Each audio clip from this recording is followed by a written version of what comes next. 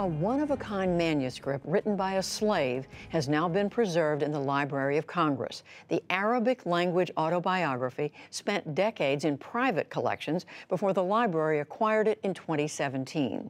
Now it has been digitized for the world to read. And Amna Nawaz reports on the manuscript's remarkable journey for our ongoing Arts and Culture series, Canvas. Born and raised in West Africa, Omar Ibn Said was 37 years old when he was kidnapped and taken to America as a slave in the 1800s. Before I came to the Christian country, my religion was the religion of Muhammad. His autobiography in his native language of Arabic is believed to be the only one of its kind, the original words of a Muslim American slave. Then there came to our place a large army who killed many men and took me and brought me to the Great Sea. His literacy and culture completely goes against, abolishes, one might say, annihilates the narrative that slaves were not capable of culture. In fact, they were persons with distinct histories, abilities, culture, and background. Allah Al-Rais has studied and translated the words of Omar Ibn Said. They sold me into the hands of the Christians, who bound me and sent me on board a great ship, and we sailed upon the Great Sea a month and a half, when we came to a place called Charleston. He was wealthy and he was highly educated, because in his autobiography he speaks about spending 25 years studying. Mary Jane Deeb is the chief of the African and Middle East Division at the Library of Congress, where Ibn Said's manuscript now lives. So there was a man who's caught at the age of 37, and shipped off to South Carolina, in a country he doesn't know, among people whose language he doesn't know. Ibn Said wrote he was sold to a, quote, small, weak, and wicked man called Johnson. After years of abuse, he fled, but was caught in North Carolina. He is then captured and brought to a jail cell, and he begins to write on the walls of his jail cell in Arabic. So that attracted attention of pretty important people, because the man who ends up buying him and releasing him from jail was the brother of the governor of North Carolina. Over time, Ibn Said converted to Christianity. In his 60s, he wrote his own story, but only in Arabic.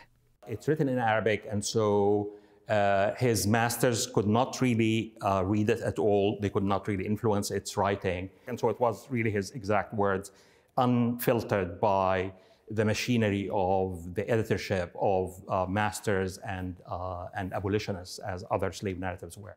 A machinery Al-Rais says erased countless narratives, including the fact that up to 20% of Africans enslaved in America were Muslim.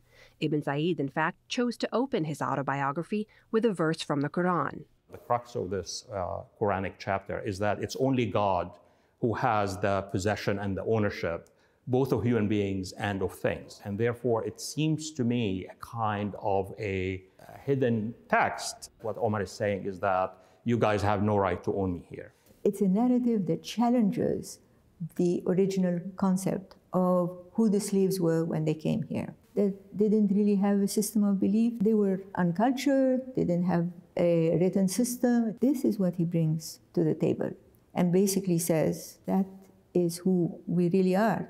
But before those pages written by Omar Ibn Said could be shared with the rest of the world, conservators here at the Library of Congress worked for months behind the scenes to bring those pages back to life.